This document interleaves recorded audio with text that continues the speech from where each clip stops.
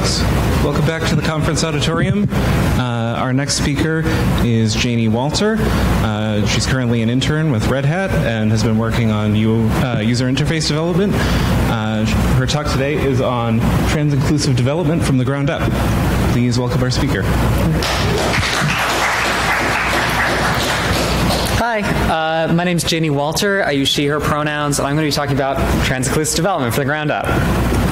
So first, a little bit about who I am. I'm a junior at Cornell. I study computer science and gender studies. I'm a front-end developer, currently working at Red Hat as an intern, and I'm a community organizer, and I'm in need of a new headshot. If you came to my lightning talk, I'm going to be reusing the same jokes, so just laugh anyways. So a few things about what this talk is not and what this talk is. This talk is not going to be a primer on trans-inclusive language. I may use some terms that you're not strictly familiar with. I promise you it's going to be okay. Google is free. What this talk is going to be is just a few suggestions for things you should consider when designing and developing your own applications. So, I'm going to start with a question, which is who is considered? Who is considered in the applications that we make?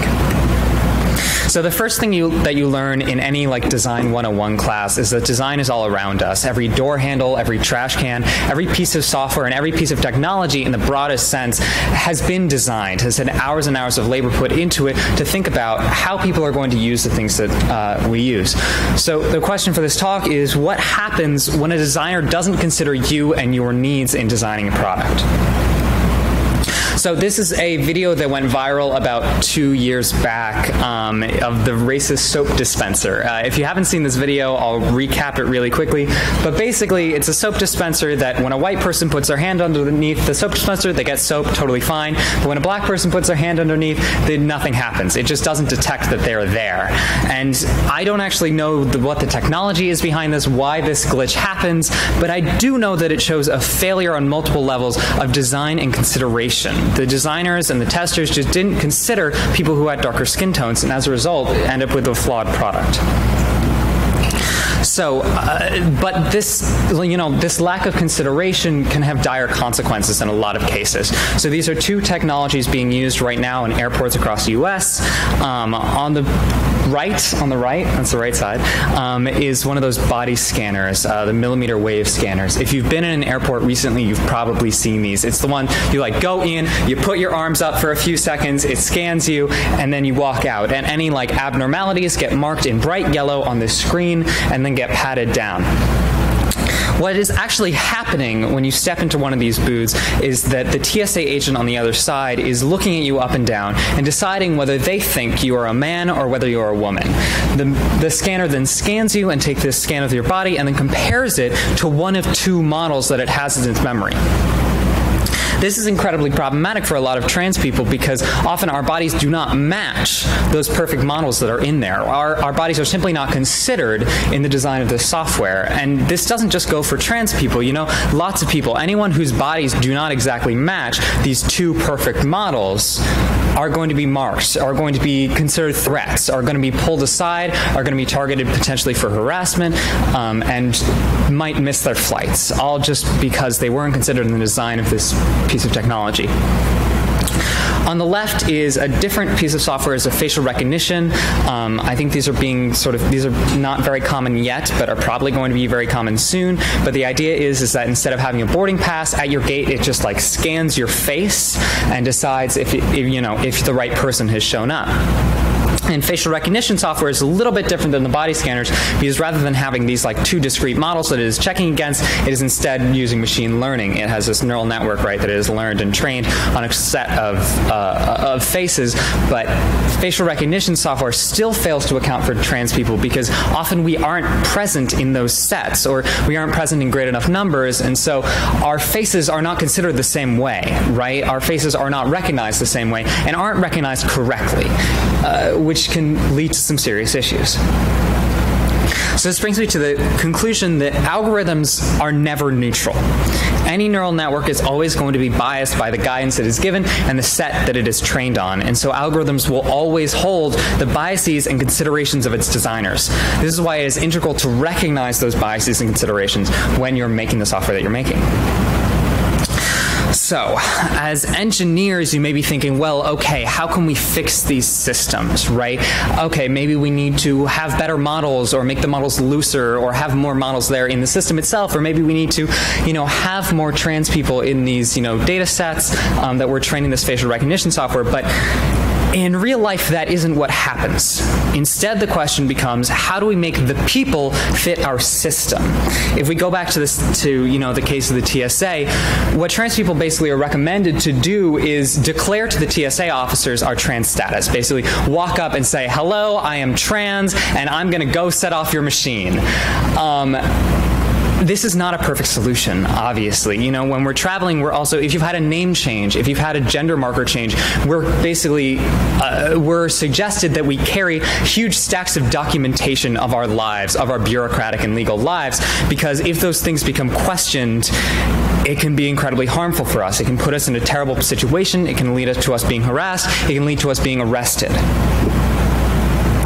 So, basically, what happens is that those on the margins are forced to go to great lengths to render themselves readable by the systems that we make, or risk being labeled as threats. So the question becomes then, is inclusivity actually enough? Is it enough to actually reform these broken systems? I think facial recognition is a great example of this, right? Should we be training facial recognition software on sets that include trans people, that include trans faces? Is the result more inclusive? Maybe. Maybe you'll get a system that's slightly better at recognizing trans faces, at labeling us correctly, at understanding our faces and how we work. But is the result actually more ethical? To answer this question, I'm just going to show you 5 headlines from the past month. Amazon says the facial recognition tech it sells to cops can now detect fear. Amazon is the invisible backbone of ICE's immigration crackdown. Amazon Ring has partnered with over 200 police departments. Amazon has asked police to advertise Ring. And Amazon is teaching police how to get Ring footage without a warrant. Trans-inclusive facial recognition software is still facial recognition software. It still is going to have the same risks of being used for mass surveillance. It is still going to have the same risks of privacy abuse. It just also now is privacy abuse that recognizes trans people. But I don't know if that's a good thing, right? Because it also might be able to now single out trans people. So this leads me to this concept of this hierarchy of solutions, basically, that when these systems that have discrete answers and discrete biased sorting things, there are 3 possible answers you can go with. There's one which is the machine legible solution, there's one which is the inclusive solution, and then there's one that's maybe the ethical solution. I think we can look at, I'm sorry, I'm just dumping on Amazon a lot today, but hey, get your stuff in order. Amazon, this is from last year, Amazon scrapped secret AI recruiting tool that showed bias against women. They had a hiring algorithm that ended up basically learning to discriminate against women in tech. Part of the reason for this was that it found that certain verbs that were commonly found on male engineers' resume, such as executed or captured, ended up being weighted more heavily than some that might be on women engineers.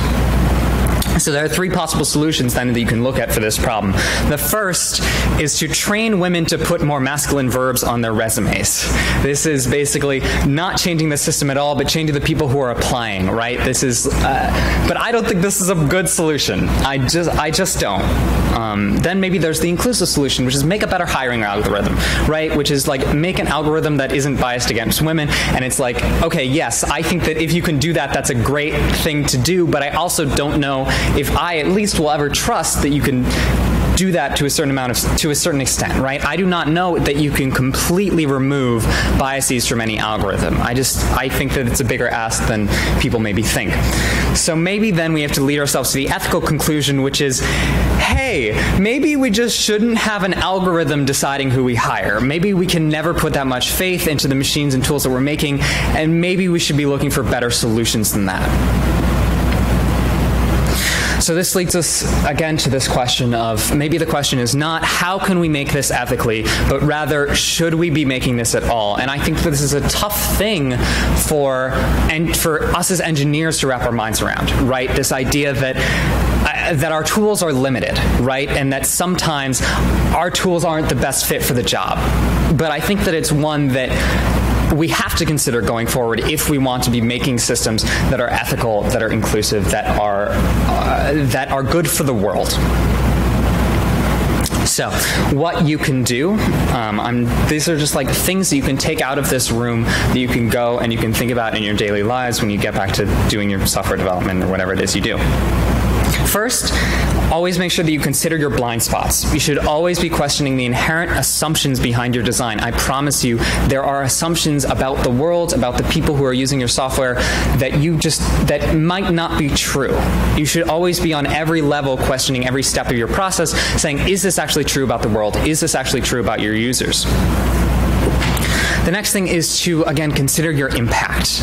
You have to think, what is this software going to be used for? What are the risks behind this software? And is it worth the risk to develop? The next thing is hire trans people, hire people of color, hire marginalized people.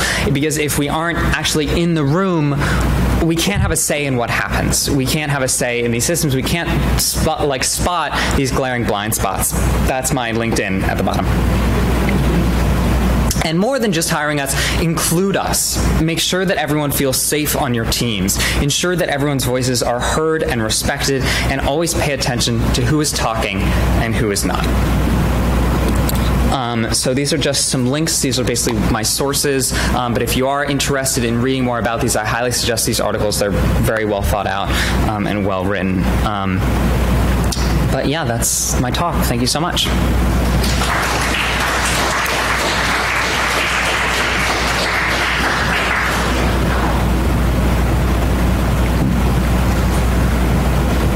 I don't have a nice question slide, but I imagine that's where we're going next. Yeah, so we can start taking questions. As I've been saying at every talk, if you have a question, I'd like you to raise your hand. If possible, try to be near an aisle so that I can get the microphone directly to you. We'd like to pick up all the questions in the recording. Thank you.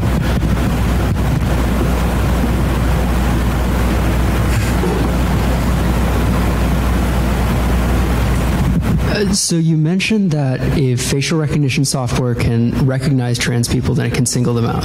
Yeah. But if facial recognition software can't recognize trans people, can it still single them out by virtue of the fact that it can't recognize them? I mean, there may be some noise in the system, like someone who had facial reconstruction surgery or something might also not be recognizable, but that's a very small level of human input that would be required to still single out trans people. Yeah, certainly. I mean, I think that's still a risk, obviously, which shows that, hey, maybe we shouldn't be making facial recognition software. I think that brings that back to the question of, are these systems inherently flawed? Are these systems worth the risk of making them, right? Hi. So, in the same vein of whether or not certain technology should be made ethically, that brings up the question of for a lot of things like facial recognition technology, it's not like the majority of people will really get a say on whether things continue to develop. And I guess my question is in the wake of, for example, I don't know, Amazon maybe just making such technology for recognizing trans facial features and whatnot, what is the or what do you think is the best approach other than not developing certain technologies? Well, I think that, for one thing, I'm speaking to a room of software engineers, right? And that is we have the power, we do have the power to actually have a say in what technology gets developed. You can see that right now at Amazon. There's a huge walkout of Amazon workers right now protesting their connection to ICE. There were the walkouts last year at Google over the company's drone project, right? We do actually have power here to decide what these companies are making, even if it feels sometimes like we are powerless. We aren't. We can still take action, we can still protest, we can still do things to make an impact if we work together. Thank you.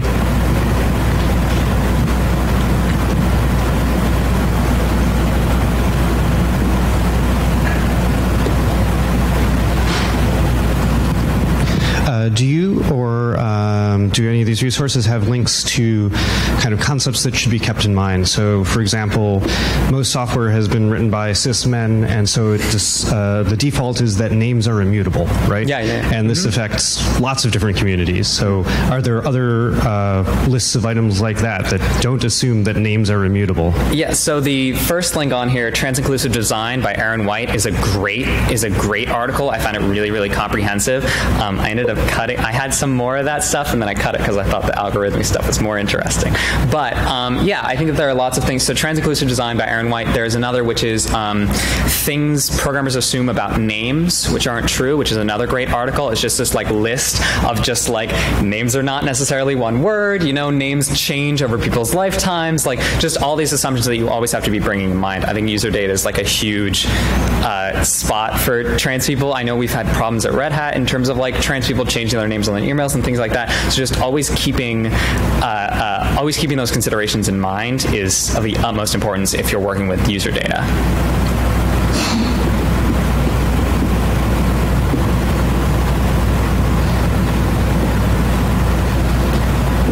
Oh, all the way in the back.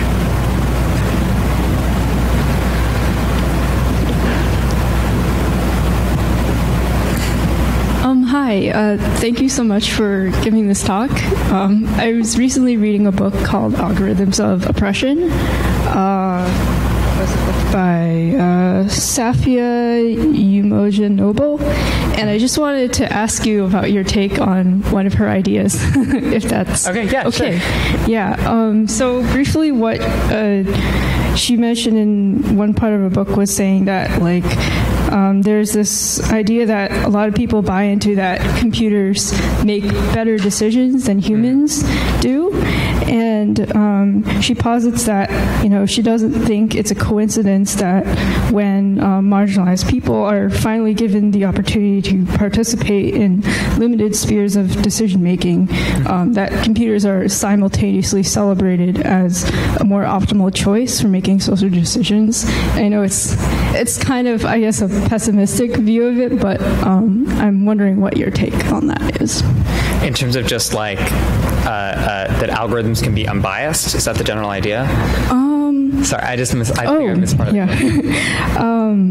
Well, I guess her idea on it is that algorithms kind of limit the decision-making choices that humans have to make. I think that's very true. I think that, again, it's this idea that algorithms can be unbiased, that algorithms are less biased than people when it's like, okay, well, who's making the algorithms, right? I think that this is a huge part of what I do in my work in gender studies, right? Which is recognizing systems that are there that we all take for granted, right? That there are rules that are in place in our society that we do not recognize, and that those rules are going to be embedded and entombed within the algorithms that we make inherently, right? It's the TSA, right? It's that, all the way back.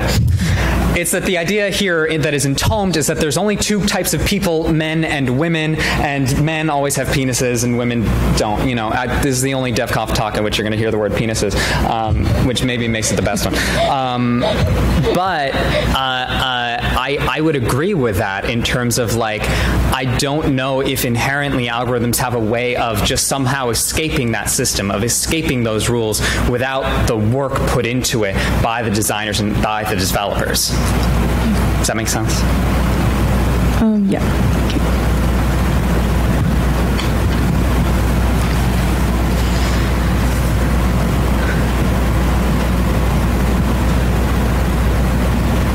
All right. I think if there are no more questions, this just about wraps it up. Thank you so much for coming to my talk. I hope you have learned something and have something to think about. Thank you.